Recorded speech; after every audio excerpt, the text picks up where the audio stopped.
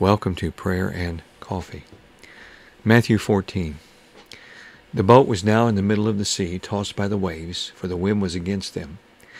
Now in the fourth watch of the night, Jesus went to them, walking on the water. Jesus came in the middle of their storm and said, "Be of good cheer. It is I. Do not be afraid." And he invited Peter to take a walk on the water with him.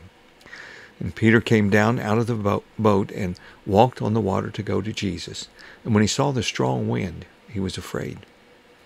When we get our eyes fixed on the problem instead of on Jesus, our faith gets canceled out by our fear.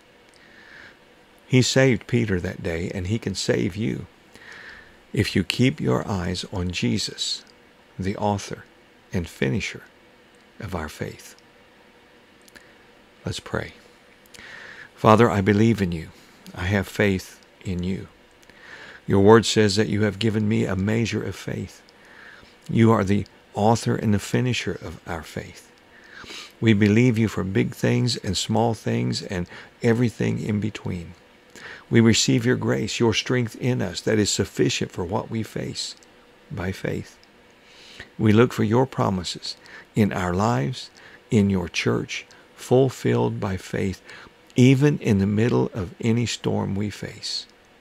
Looking unto you, Jesus. Amen.